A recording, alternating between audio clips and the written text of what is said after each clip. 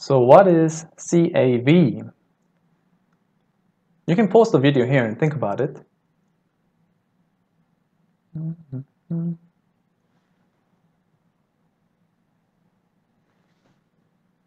Okay, so in this video we're going to cover about what is actually CAV and what it means to you. Right? So what can you expect from CAV? Well, it is all about manipulating data, learning how to visualize and present data, and also using a programming language to perform calculations. In this particular unit, you'll be focusing on using Microsoft Excel as well as Python version 3. Okay, so here's a couple of examples here. You see lots of graphs down there. There's different ways that you can visualize data, and that is very important to convey your audience about what the data means, right? And again, you can make simple analysis using basic tools, but you can do much better once you have a comprehensive understanding of different types of programming languages. And Python is one of the very good starting tool, which also provides you with very advanced types of data analysis tools. So this is what we'll be looking at in this unit.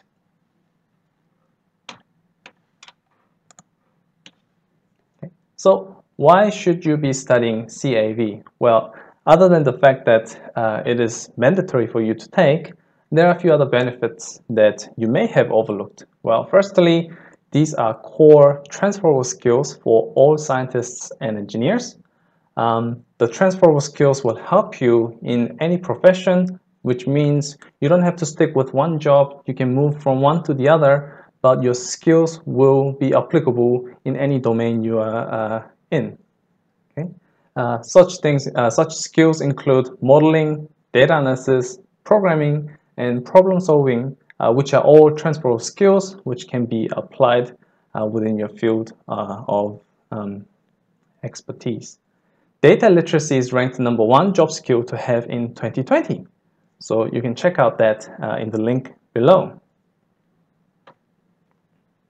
So why do we want to visualize? Why can't we just say and explain in words, in writings, what it means? Well, 90% of information transmitted to the brain is visual. So that means we understand things better by looking at changes or what it means. Okay, visuals are processed 60,000 times faster in the brain than the text. So by visualizing things, we can persuade others better and explain the meaning of the data that we are handling in the context easier for others to understand. Okay, let's have a look at an example. Here is the growth of Walmart across the states throughout the years. And here you can quickly see that it just started from very few branches in the early stages, and it quickly spread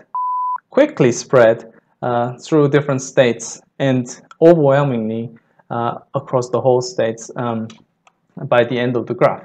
So this shows you the growth, how quickly it spread in the states. So there are various reasons why CAV is a very important skill to have, and hopefully this unit will guide you through the basis of picking up those skills, which will be useful later in your studies and in your work. Okay.